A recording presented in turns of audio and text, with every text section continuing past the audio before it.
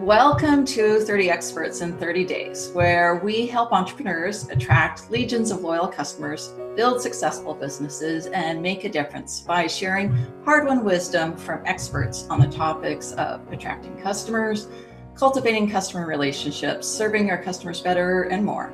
Today, we're talking with Joseph Michelli, Chief Experience Officer at the Michelli Experience.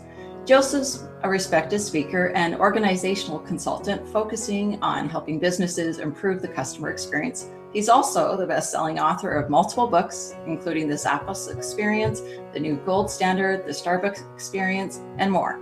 These books help entrepreneurs learn from great examples like Starbucks and Zappos and the Ritz-Carlton Hotel Company and other businesses to create great experiences for their own customers. Thank you for coming, Joseph. Thank you, Leah. It's good to be here. Excellent. So to start out, can you give us a little bit of background about yourself and how you got involved in writing and consulting about the customer experience? You know, I'm a classic entrepreneur, I guess. I got a degree in something not necessarily related and found that I didn't really want to work for corporate America all of my life, except through the lens of my own business. So I got a PhD in clinical psychology with a focus on systems and did consulting in graduate school and got involved as a psychologist doing actual mental health shrink stuff. And then at some point, I got more and more involved in doing presentations and consulting in organizations and helping the hospital system that I was working for deal with some of its challenges. And before you know it, I was out in the marketplace, no longer doing one-on-one therapy and only doing consulting and speaking and writing. Excellent, excellent. Well, can you maybe to start out, explain to us why the customer experience, because that's kind of your focus. Why is that so important to you? Well, you know, in general, I think it's important to every business owner. When we talk about customer experience, so it's like boiling the ocean. It's everything that affects the customer. It's the perceptions of the customer from the moment they have, even an awareness of the possibility of your brand, all the way to the time they put their money in your cash register and there's an opportunity to have them come back again. So I think for me, it's always been an interest because you can make money with great products and not really care too much about how you serve them or what kind of experience you wrap around them. And you can also make money just being a good service provider where you have great products and you're consistent, rock solid in the way you deliver service. Or you can do something else that creates loyalty and engagement of customers. And I think with a psychological mindset about how do you get inside of the head of people and make sure that you're in a good relationship with them, it certainly is what I do, and it's what a lot of colleagues of mine do to try to help businesses go beyond just ordinary to do something, I think, extraordinary in their loyalty capacity. Oh, it's interesting how you come from the psychology background, which certainly I think gives you a real asset in this sort of work. Excellent. Yeah, it's been good for me.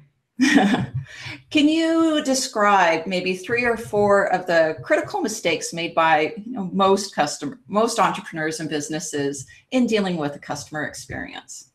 Well, I think in general, the biggest mistake we almost always make is we assume we know more than we do. And until we get into trouble, we don't reach out. So I think availing yourself to the resources that are out there, and many of which are very inexpensive. You don't necessarily have to hire big time consultants like Fortune 500 companies do. But I think just availing yourself to all types of resources about it is the most important first step. And it's often a big mistake. We don't even realize what we don't know until we're in the thick of it. I think the other piece of this is that they don't work from the inside out. Sometimes they'll do one tactic or they'll have a customer service strategy or they'll do something for a short period of time and they'll move on to something else. That catches their fancy, or they'll read a book and they'll do the fish thing and then they'll do the carrot thing and then they'll do whatever. And it's just a sea of patchwork. So I think that's a second mistake. I think, additionally, a couple of others that people tend to make is that they don't understand that operational excellence isn't enough. You can be really rock solid, and that's really table stakes today. Unless you differentiate yourself with some kind of unique experience that's authentic to who you are, you don't stand out. And I think beyond that, and it ties in, is that if you don't really stand for something as a brand, that customers really get bored with you and you become pretty cardboard. And so it becomes important to figure out what is your soul, what is your core. And I think that ties to the final thing, and that is that people don't take mission, vision, and values seriously. So you often see that those are kind of thrown in there because they had to do it for a business plan to get funding, but it's not really the way things get done, and they don't operate their business from a soul. It's not the foundation of it all. Yes. Yeah. Exactly. Okay. Excellent. So, you know, we all make mistakes with customer experience and fall short at times. You know, with customer service delivery, what are some ways you've seen Zappos and some of the other companies you've researched take those failures and turn them into benefits and assets in building that customer relationship better? Well, first off, I think it's encouraging your people to make mistakes, and I say that in the sense that if you're really not making mistakes, you're probably playing it a little too safe in the modern business world we live in today. Things are changing so rapidly. You have to chase some opportunities, and sometimes you have to bail on them pretty quickly. And if your people aren't doing anything that's innovative or creative and trying to solve the problems of the customers, you probably that's your first big mistake. I think Zappos and many of the other companies that I work with make lots of mistakes. Most of the time now, because of their scale, they can make them in small pockets so you don't see them. So Starbucks can try something in a small market, for example, and most of us will never know that the product tanked, right? And then some of the greater products can actually move forward. At Zappos, for example, one of the big mistakes they made early on is they have a discount arm, which is called 6 p.m. And at 6 p.m., they literally mispriced everything from a price reduction standpoint on the website. And the easy way to handle it, and a lot of entrepreneurs would simply say, look, we made a mistake. We're so sorry. Here's a 10% discount on future purchases, but we're gonna invalidate all the purchases that you made in the context of this obvious pricing error. But they didn't. They honored that to the customer. It took a big hit to them from a cost perspective. It was in keeping with their promise to do what was right by customers at all times. And I think when you make decisions like that and customers realize you care about them as much as you care for them, you see that those turn away from mistakes into great breakthroughs for brands. So how do you think entrepreneurs as a whole can learn from those lessons in taking their mistakes and, you know, turning them into relationship building opportunities? Yeah, I think particularly if you're making a mistake in service delivery, if you wanted red and I gave you blue, and you kind of bring that to my attention, I'm so busy I don't even realize that the product didn't meet your expectations, and you share that with me. I think one of the first things we have to do is honor that as our fault, not blame the customer, and not make it difficult for the customer to make the return. Yes, it's a cost of doing business. Yes, you eat. Assuming for some reason the product was consumable or perishable, I lose the value of the first product that I gave to you. But I think it's really doing the right thing by the customers and assuming that most people want fairness and are reasonable. And in the cases where people aren't, you can manage them appropriately. But for service recovery, I pretty much honor what the customer says, and if it's a problem, we fix it. And that's when great companies show up, is how they respond to the mistakes or the breakdowns that they have in their service delivery. Yeah, and it really can be an opportunity to, really make that connection with customers, because often with a lot of the business, if we're doing it online, sometimes the only time we hear from customers is when there is something wrong. And so taking that opportunity to connect, we can either be a negative or a positive experience. And well, I think anytime somebody says I've done something wrong, it has an initial psychological recoil. Like, really? I mean, I want to defend myself. I want to justify. I want to explain all the reasons it happened. Supply chain, a vendor, somebody. It wasn't me. And I think that when you don't do that, it shocks people, right? Because so often they're accustomed to that. They've almost got their argument built up to make for why they have a legitimate complaint. And once you disarm that, say, you're absolutely right. I'm sorry. That should have never happened to you. Let's get this right for you right now. What can I do to make it right? And once you say that, you often take the sting out. The relationship turns around. They're like, whoa, this is great. They're actually standing up. And oftentimes if you put it back on them, what can we do to make it right? You frequently find that people will ask for something maybe even less than you were willing to give. And I think if you do then just something slightly more than what they expected, then you really win their business. And I think slightly is important. I mean, there's a lot of psychological theory out there that says if you do too much more than what they expected, then they start looking at you like you're kind of a fool, like you overcompensated. And I don't think they feel very good about doing business with people who they don't think have good business judgment. Makes sense. Yeah, that makes sense. Now, there are obviously costs with taking care of those business mistakes. Right. But what are the costs if we don't take care of those business mistakes well? They're so silent, right? You can hardly tell, but it's, there's been a lot of work on the cost of customer churn and the impact of negative customer communications. And I think, you live in a digital world, and, you help people a lot through the information you impart. And I think, your core, from what I've been able to understand, is that to not market yourself, but really add value. I think when you detract value from the equation in a customer relationship, it's gonna bite you somewhere along the way. You may not know it, but those conversations migrate. You see that brands are really nothing more than what people say about us when we're not around. So if you give them lots of things to say about you that you don't want to hear online, you're going to hear them online. And it's going to affect a lot of purchase decisions from yet to be buyers. Yeah, because they really do spread online nowadays. So one complaining customer can be quite vocal. Yeah, people have these numbers like, you'll tell 20 people if you're upset with the brand. I don't know that we know exactly. I just know that we have a need to tell stories, both good and bad. Yes. We've been telling stories since the beginning of humanity. And I think that as a brand, we want them to tell the stories of the experience that we want them to have. And if we keep hearing that, it was warm, nurturing, thought-provoking, transformational, whatever we want our brand to be about, then we know that the experience is matching up to our brand promise and our brand pillars, and our brand is alive and well in the customer experience. Well, and certainly Zappos has been strong in that regard. If anybody's read the Zappos experience, I mean, there's many great stories that you share, about, one of the ones I liked was how the one customer, what did they call them? Customer loyalty team members, basically the phone reps, ended up on the phone with one older woman for like 7.5 hours. And she didn't even buy anything. But when asked about it, she said, if I serve well, sales will take care of themselves. And, you have other stories about the customer service rep finding out that one of the customers, her mother had died. And the people, all the employees pitched in and sent flowers, or a boy sent a note, asked, for a homework assignment on feedback. And, they gave him all this, they sent him a book and signed it and, really reached out. And those create real lifetime customers. But to entrepreneurs and businesses who say, well, that kind of effort into, building relationships, it's just not profitable. Is it too costly? Is kindness just a nice idea, or can you really build a business on it? Yeah, well, I mean, it definitely can be costly if you don't know how to manage costs in general, right? I mean, you can blow money on kindness, you can blow money on meanness, you can send all kinds of nasty letters to customers and expend a great deal of money in a wasteful way there too. I think that, the real question comes down to how much does it cost to be kind? And, I think your mama probably told you, and my mama told me, it doesn't cost a whole bunch more to be kind than it does to be mean. And I think fundamentally in business, that's true.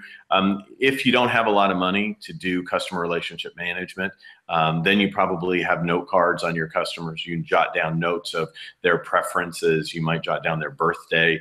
You might send them a birthday card on their birthday. Yeah, that's now the ever increasing cost of that. Maybe you just send them an email if you have their email. So that's reduced our cost substantially there, other than the time it takes to craft an email. Probably better if you're really, really thrifty, just to have a stock email that you send out to people on their birthday and put the right name in. It's probably better than nothing. I mean, it depends on how much you want to invest. But my point is, the brand that doesn't acknowledge someone on their birthday is beat by the brand that does in a generic sense. The brand that acknowledges you on your birthday in a more personalized way beats the brand that's more generic. And if you get down to the point where you really know your customer and you're connecting with them in a meaningful, knowing way, then you're way ahead of those who are too busy and too disregarding their customer. And ultimately, customers, they want to be cared about. I want to be cared about. We all want a brand to actually think we matter. And those that do tend to hold us.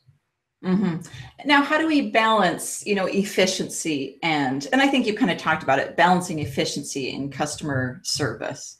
Well, but I think it's important to be efficient in customer service, and it's important to know who your customers are. So you're targeting those customers. I don't try to be all things to all people. I don't do a lot of Facebook because my customers aren't on Facebook with me. I do a lot of LinkedIn.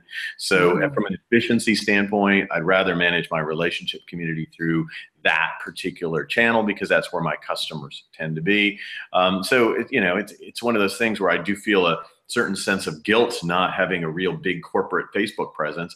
Yet when it gets right down to it, that's an inefficient way for me to spread my resource out into whatever is the digital world. So I think you have to start knowing where your customers are, what they want, need, and desire, who are the customers that are going to bring you to the dance and keep you in the dance. And you need to put your energy there. And once you've defined who they are and listen to them as to what they want, need, and desire, build deliverables that are consistent with it, stay in regular communication with them about changes of their wants, needs, and desires. I think that's how you do it, and you only have some really cool idea you want to throw on top of it. But it's a lot of hard execution work to deliver great experiences. It's like delivering great products plus delivering great service plus delivering great emotional engagement. And so you have to be efficient in making it happen. But to your point, I think it always, just like you said, in building this, you need to know your brand and your vision, your message.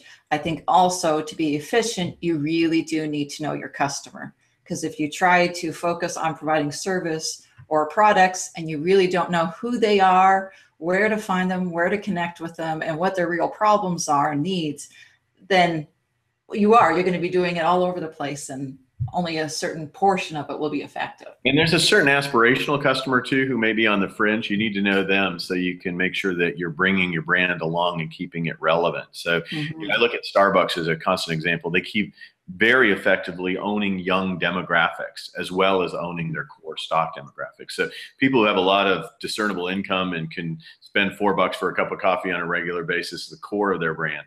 But there are a lot of young people that they want to continue to keep that brand technologically relevant, edgy, cool, and also meet the customers where they are through mobile technology or mobile pay as an example. So I think it is knowing who you are and knowing who your customers are and who your future customers are likely to be. Well, as you were saying it, that's what it was making me think, is you got to think into the future. And if you're not addressing the customers who will become your customers, you will have a time limit. Yeah, I heard somebody who told me that they came in as CEO and the age of their core customer was 10 years older than their previous CEO who had been there for 10 years, meaning in essence that their customers had just gotten 10 years older. They hadn't really shifted the balance to get a new demographic. And I think if you start to ever see that in an entrepreneurial business, you realize you are going to somehow become a dinosaur in the end. And it happens faster nowadays, I think, often. In hours. Yes. Now, Zappos believes that everyone is a customer. Can you share with us what they mean by this, how they put it into practice, and the effect it has on their company? Yeah, well, one of my favorite ways of putting it into practice, if you were to go to Las Vegas, I was just there last week, and you go into City Hall now, the headquarters are there, and people go and visit Zappos headquarters, and all it is a call center, as you put it. I mean, it's a place where they take orders predominantly and they manage the rest of the business, but you're going in to see a bunch of people on phones answering calls from consumers. So who in the world goes there? I mean, who would want to go on a tour of this place? Well, they've made it incredibly fun and engaging, and people do go, and there's a lot of hooping and hollering, a lot of chanting and cowbells and all kinds of fun stuff. So when people do the tour, they'll tell friends, hey, when you're in Vegas, of all places, Vegas, this incredibly exciting place, why don't you go to a tour of a call center, right? And not everyone who goes on this tour is a customer of Zappos, but after they've done the tour, they're more likely to explore the product. And the gist of this really is that if you treat a vendor like they're a fulfillment object and they're just nothing to you, and you're yelling and screaming at them because you don't like the way they're pricing product for you, well, that vendor could very well have bought the final product from you, right? Yes. But it's probably less inclined to do so, and probably inclined to tell their family that you're very difficult to deal with, and their family probably has family. And before you know it, you've really started to pollute the waters in which you do business. And I think the key here is that whether they're vendors, whether they're employees, whether they're the children of current customers, they're all your customers. As long as you see that to be true, you create opportunities to make it so.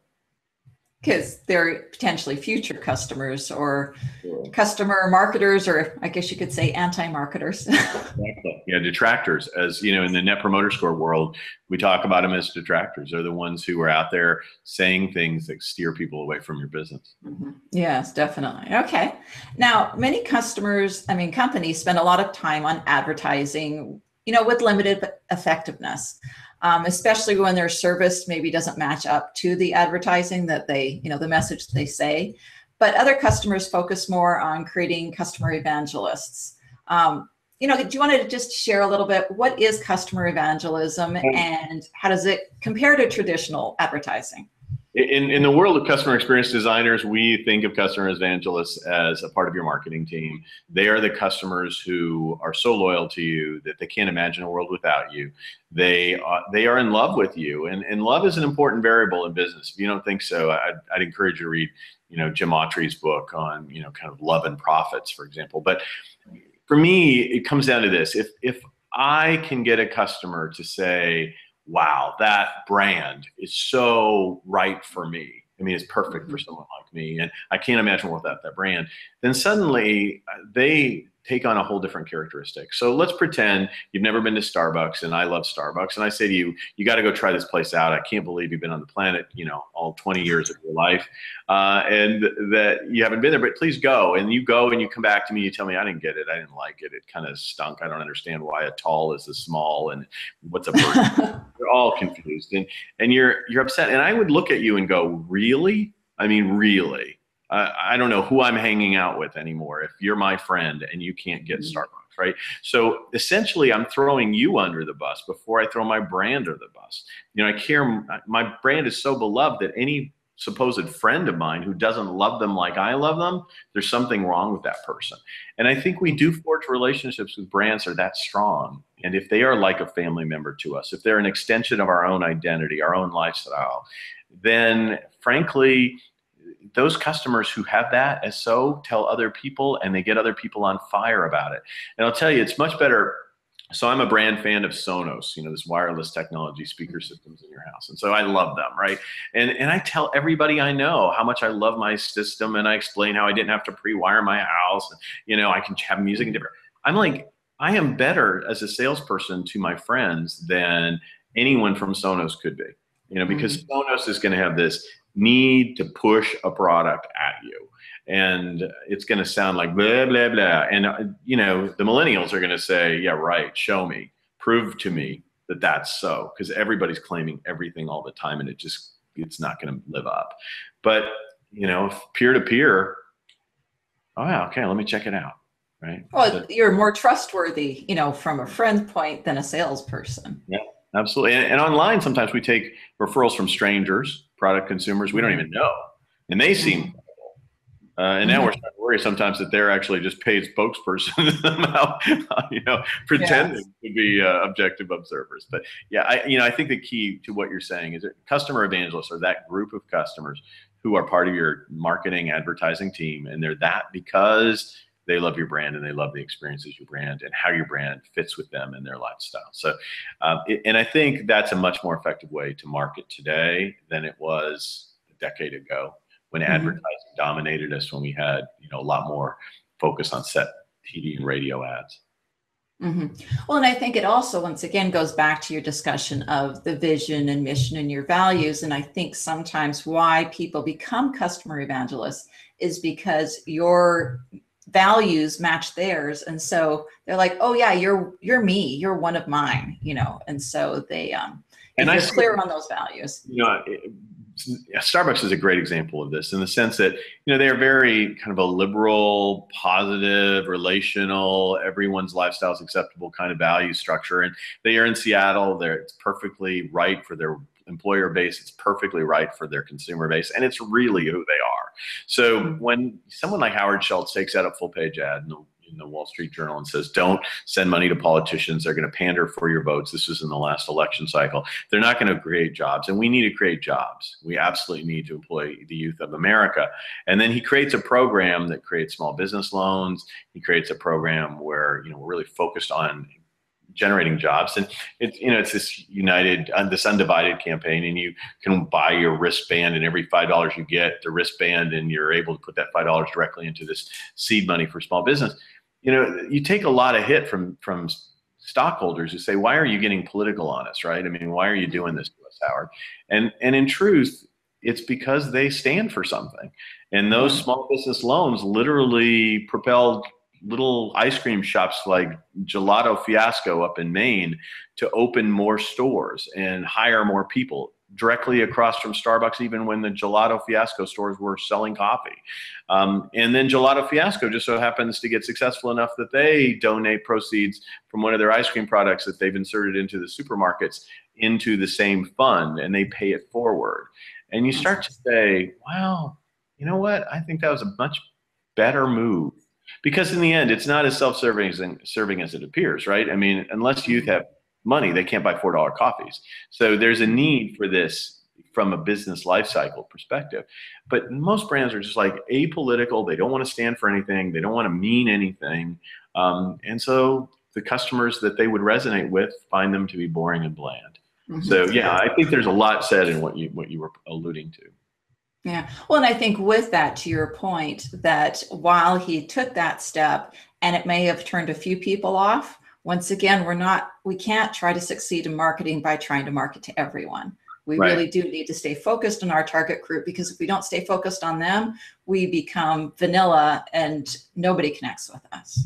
So I respect Chick-fil-A and Starbucks, right? Even though they're probably on the polar opposites. Right? But because I think in each case, they know who they are, their brands are strong in the context of their identity. Do I agree with them? I agree with neither of them in terms of all of their political decisions, probably. But I know that those brands are coming from a voice and a purpose. Well, and I think that really, I firmly agree with you in the fact that too often nowadays, I don't want to go too deep into this, but we have a tendency in social media that whatever stance you have, people have a tendency to really attack it if they don't agree with you. And, so sometimes people feel a need to be more vanilla to avoid, offending people. But I think truthfully, I firmly do believe you need to be who you are, whether an individual or a business. Yeah, it's that realness. I think that's at core here. And I think then you have to be very respectful for people who aren't you. Absolutely. Because I think it's being welcoming, it's being gracious, it's being authentic, it's being who you are and respecting who they are.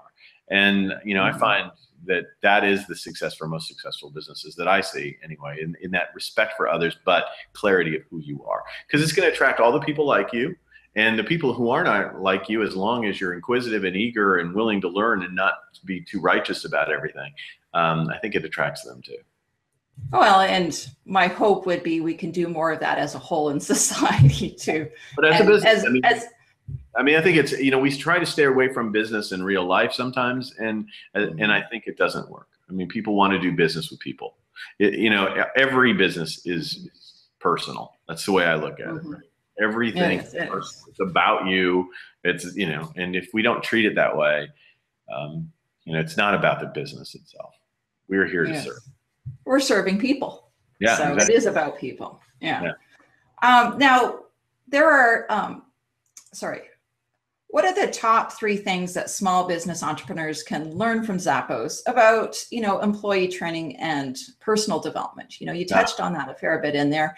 And, while that's internal, and we're more focusing, as far as this project about, serving our customers and knowing them, if we don't prepare our people, ourselves, and our employees, we're not going to be able to serve the customers better. So how does Zappos do it, and what can we learn from them?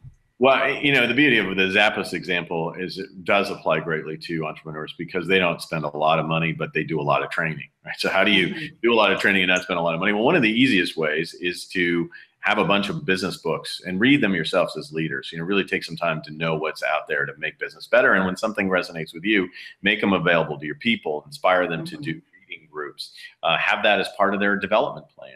And maybe that's one of the first things you can do, is just realize that every human being needs to develop in the context of their work with you. So you need to sit with them and talk with them about how they're performing and what they're doing and what they want to do and what their dreams are, both in business and in life. And I think the more you can help a employee realize their success in life or business, the more they're going to help you realize yours. If it's all about you and you tell them, here's my vision for the future, and we're going to be making X billions of dollars by blankety blank, and the average employee is going like, and what's in it for me really? And I'm really grand, and that's kind of exciting, but I have no real interest in it. When I take more time to be interested in you as an employee, I know about your kids, I know about your family, I know what inspires you, I know what you really want to have happen in your personal life, your professional life, your social life. if I know those things in a way that I try to help you achieve them, then I think you're more interested in knowing about my dream and what I might want to have happen and how you can partner to help us make that happen in the context of our business. So I think Zappos does that really well. They use cheap resources like books and encourage people to do it. They spend a lot of time trying to understand what it takes to be successful at each level of the organization. So if you've got a clerk, what does it take for them to be a successful store manager? They help clerks understand the kinds of training they're going to need to be effective in store managing. They may need to be involved in the community more. They might encourage people to go out and spend more time volunteering in the community or shadow a manager. Mm-hmm. So I think they spend a lot of time looking at that pipeline to success in all levels of the business, so that if all the managers left tomorrow, they would be developing their bench strength with their existing staff and building those skill sets necessary to replace the lost level of talent.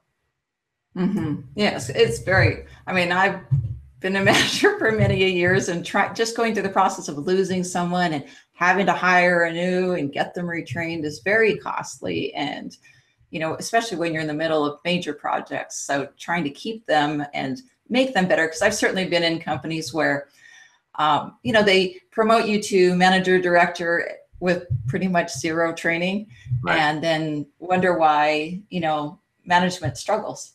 And Absolutely. So, really giving that support. Now, Zappos actually took it a step further, and not just training their own people, but they've actually created a whole training department, training company for other companies, correct? Absolutely. And that happens to a lot of these great service brands, because service, for as easy as it really is, just have smart people who know about the product, fix it first time, deliver it. A lot of great service brands are so different than the way we experience service that a lot of companies are going to them to learn. So Ritz-Carlton has a leadership training arm on how to do great customer experience, and so does Zappos now. And I'm writing a book about Mercedes-Benz. They went from number 7 to number 1 in sales satisfaction recently over the last couple of years, and have been consulting for them during that time window. And so, I envision them potentially being hit up somewhere down the road on how do you deliver service and having a training arm. So yeah, they went to that extreme at Zappos.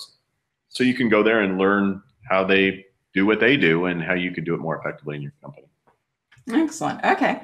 Now, if anyone's heard about Zappos, they've probably heard about their fun working environment. What can we learn from Zappos about, having fun while still also getting the job done?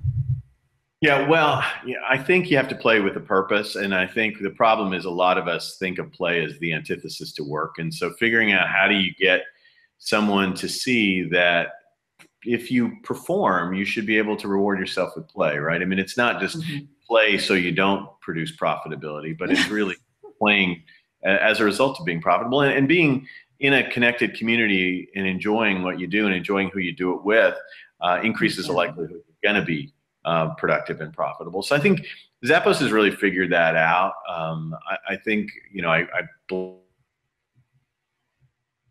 written now 8 books, so sometimes I forget my principles, but I think it was play to win. And I think it is about, winning. It's about succeeding and using play as a impetus to make that happen, and not viewing it as your enemy. So they'll do, minute to win it sort of activities in a morning lineup or a morning stand-up activity. And so they'll do some game, and then they'll go off and do their work, or they'll set some performance objective. And if the performance objective is met, then the team has already picked what the manager must do if the team's able to be that productive. And so, you see managers walking around in gnome outfits and pictures taken. And it's very humiliating to have to, have your team be so successful, but it's the kind of humiliation that you can take to the bank. And I think if we get over our serious sense of ourselves and just play, I think we can do a little bit more productively with our teams, and our teams like being around us.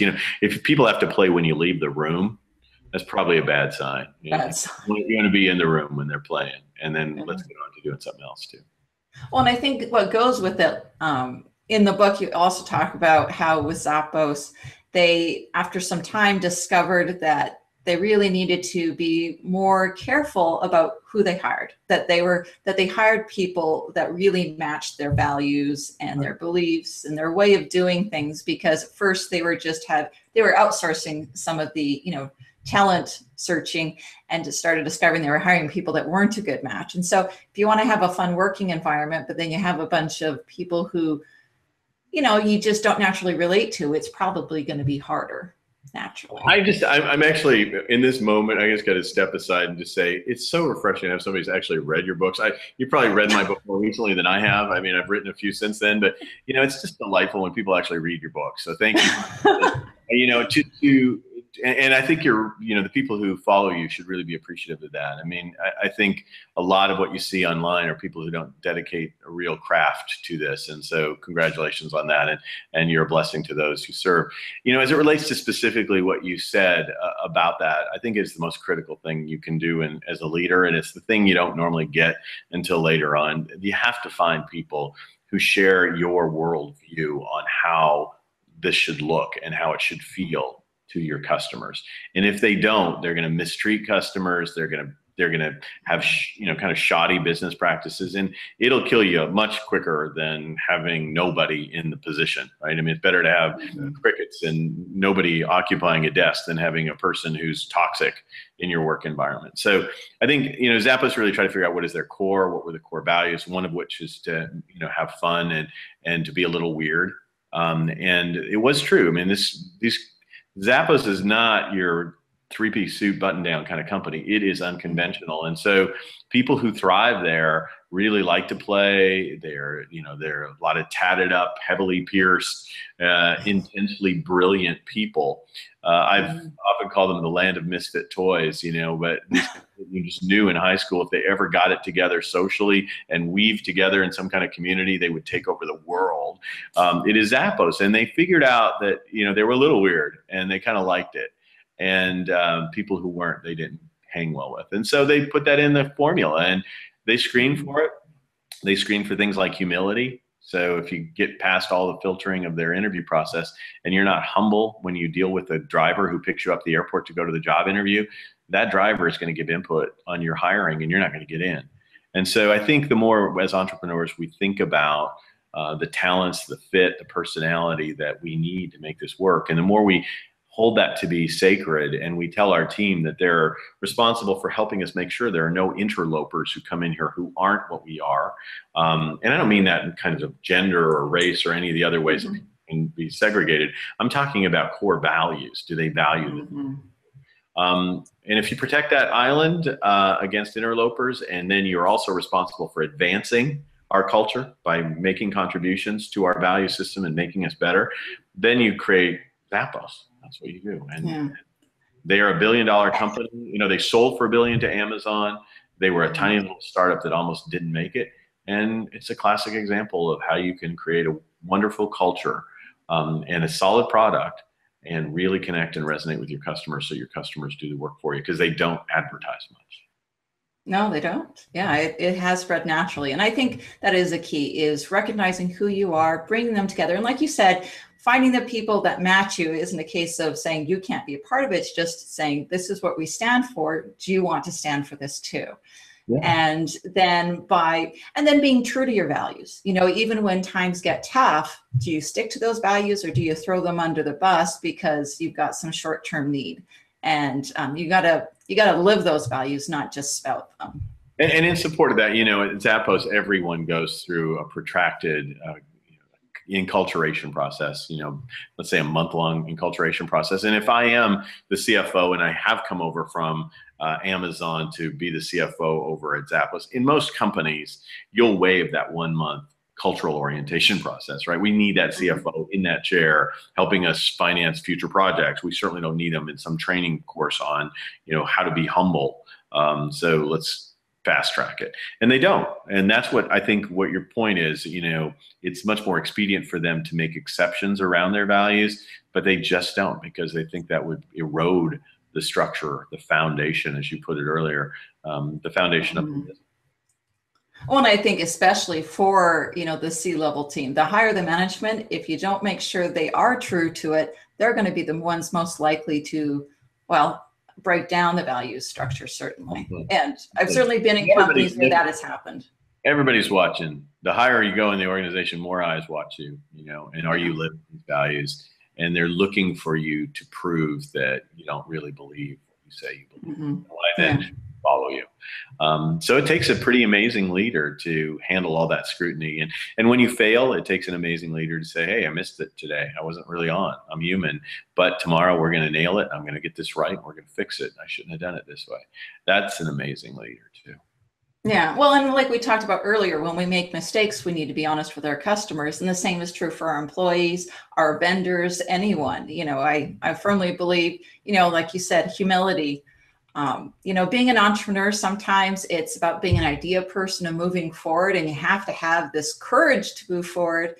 And some people are okay with the risk and the failure and then get back up. Some people, I think, sometimes try to put blinders on to the failure and just push forward. And we really do need to, in all aspects, be okay with making mistakes, but then learning from them fast and trying to resolve them as quickly as possible. And I think that, this goes to a core message that I know underpins your brand, which is I think we're so busy sometimes selling all the time selling.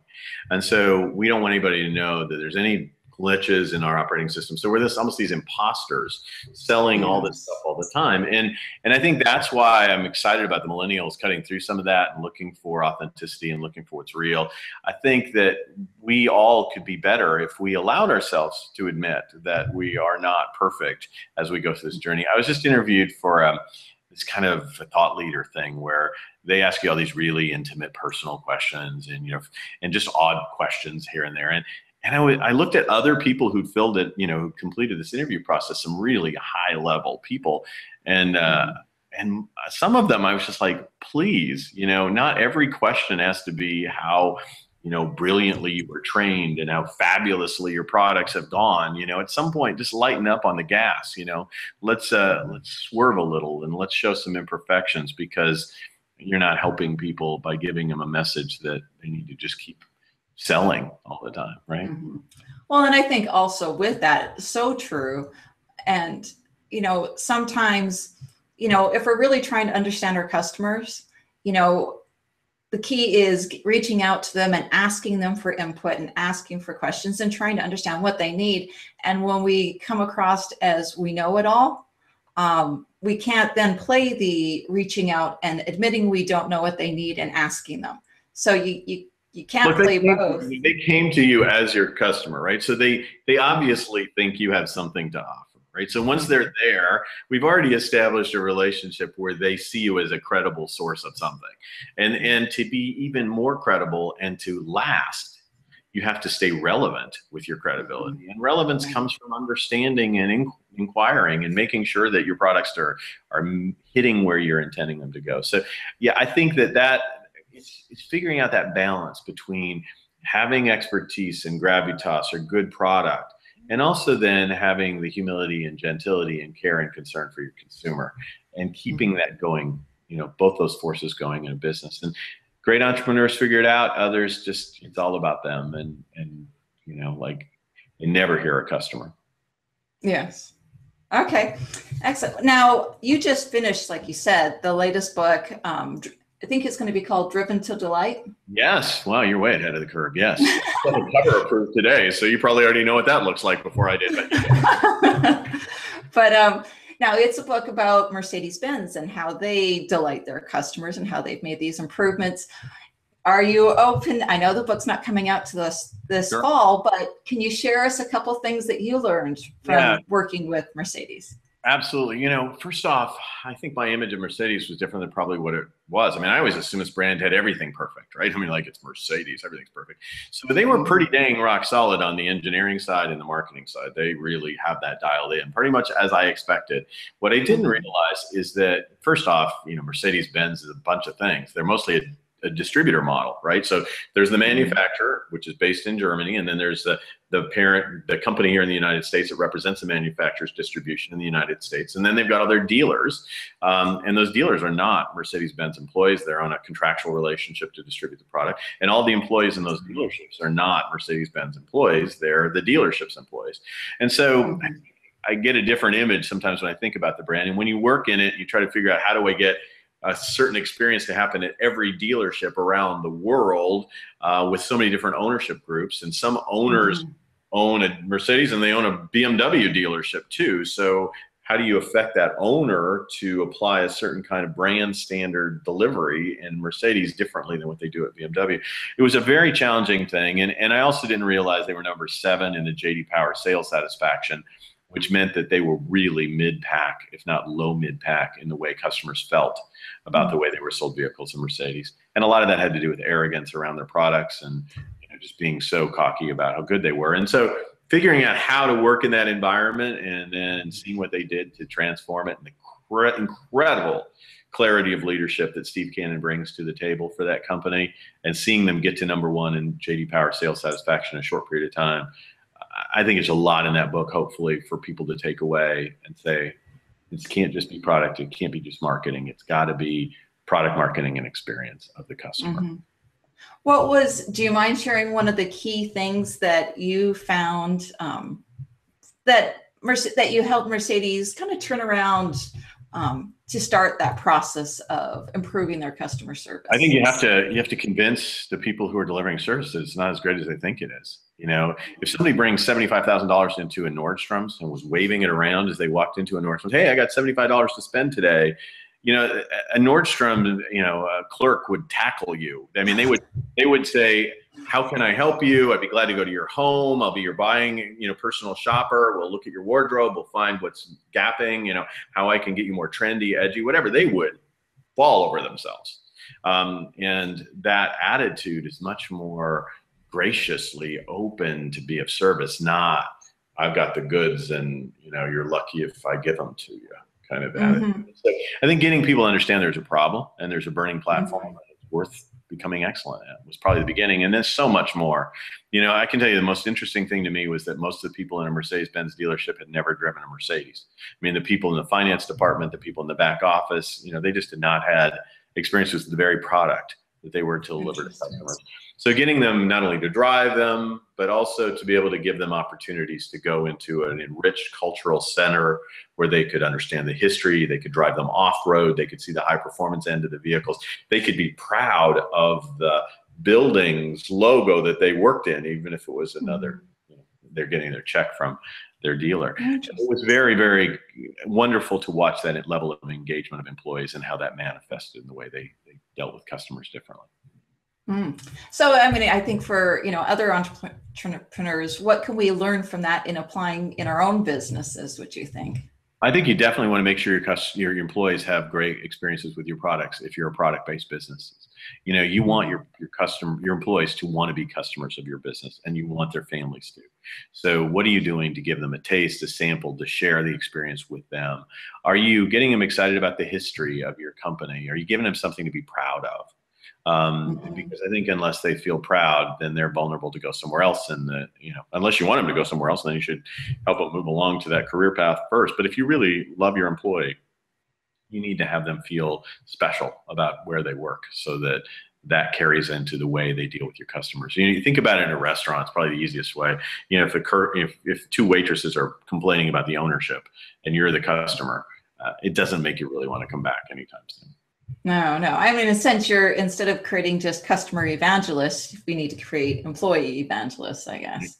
Absolutely. They spend the most time in the business. They're the ones who probably need to be most excited.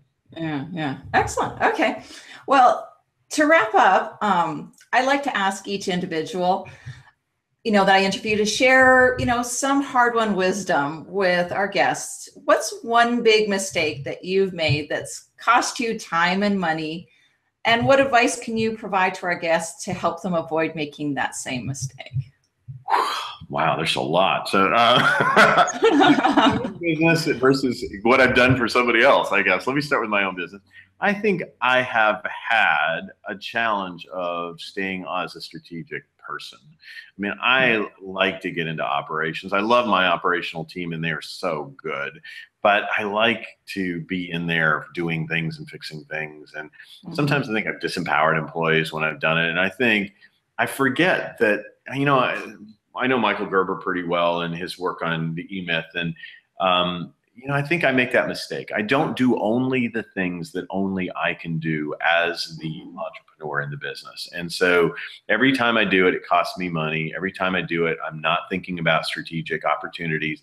I am doing something I could pay somebody a third of what I should be getting paid to do. And that's just silly. And I also am stealing, the motivation of the people who work for me because I could swoop in at any time. So I think I'm better. You'd have to ask my people, you will, but I know that I still am prone to that mistake, and I made it way too much starting. Mm-hmm. Well, thank you very much, Joseph, for your personal thoughts, the thoughts about the businesses. I'm certainly looking forward to the Mercedes-Benz book coming out, so that'll be great. Well, maybe you'll have 1,000 experts in 1,000 days, and it will be around again on the next loop when that book comes out.